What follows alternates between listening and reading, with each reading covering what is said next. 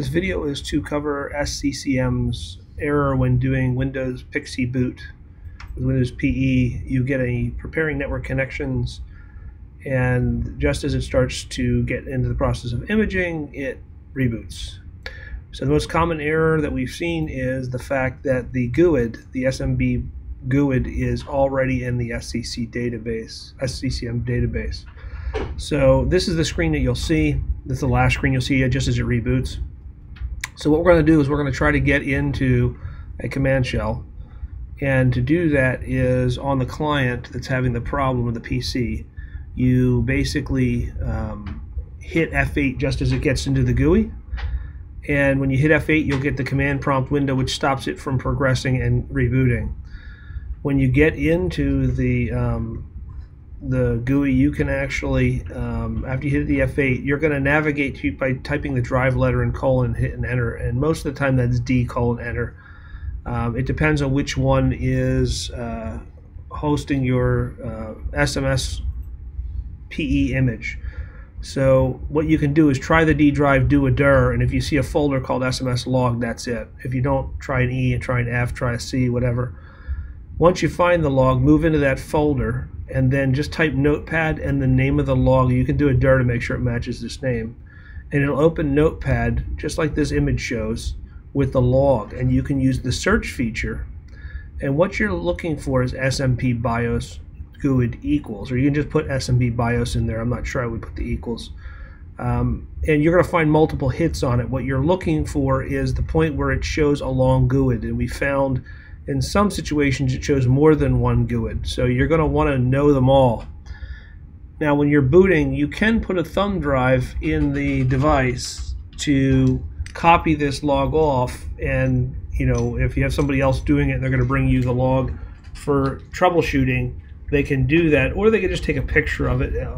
You're really not going to reference the whole number, you're going to reference part of the number, so it's not like you got to type the whole thing. So for this example, I have just a sample in there. I made this one up, but you're going to be looking for this GUID.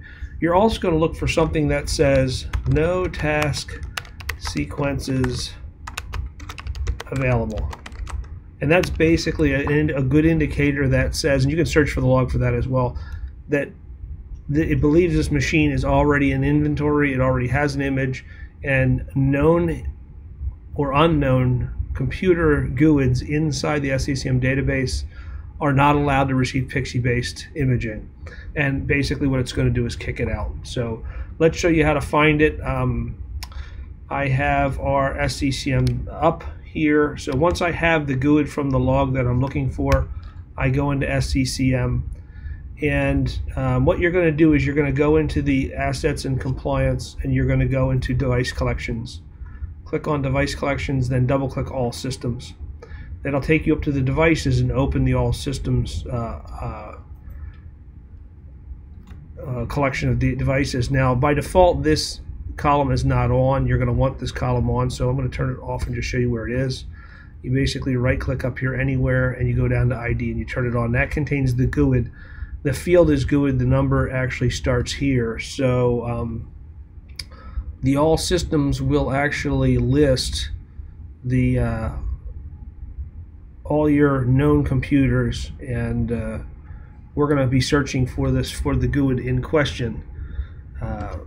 So the other thing you want to do first is in the device collections, go to all unknown computers. Do that first, because if there's an unknown computer in here other than these two, the x64 and x86 default markers, don't delete these, but delete any others that are in here that are unknown. That means it attempted, didn't complete, and that's probably locking that machine up, because although it's unknown, it's still in the inventory and it can't be. Because mine's not in here, I'm going to go back to our all systems one, and we're going to search for it, and I'm going to basically go here and hit the add criteria, go down to ID, click it, hit add, and in here, not in the search, in the ID, I'm going to put the beginning, let's just start with 2 characters of the GUID, and I've got quite a few hits here. So from my log, I've got the other, I'm going to put 4 digits. Usually 4 digits is enough to find it. and I'll hit search, and there's the device. Now yours might say unknown. I'm simulating this so that you can see it, but this is the computer account that's dead. It's been deleted from the domain, and it's still showing up here. If there were more than one with the same GUID, I'd do them all. So basically what we have to do here is we have to delete this from our inventory. And once that's gone, and we search and we don't have the GUID in there, now if I had a second or third GUID, I'd search for those as well. We did have success after doing that of getting the image to run again. And the only other thing you might want to do at some point if you're searching for something, a good place to go is monitoring. And you go to queries, and you can make new queries here to search for particular fields. For example, we have one that I made today, which was search for Mac. We wanted to see if a Mac address was in there, to see if the machine had ever been imaged with that NIC card. And I wrote this by editing the query statement here. Let me see if that pops up.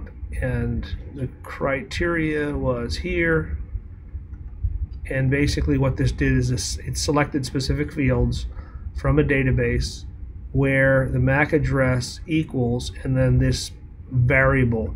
And that #, this variable, means it's going to prompt you for the MAC address. So when you run this query, if I run it, I type in the MAC address, it'll find the MAC address and show me the machine that's associated with it. So that's sometimes helpful if you can't find the GUID but you know the MAC address. You can use that as well. But anyway, once you delete that from the all systems, then your imaging should work again. Hope that helps. Bye-bye.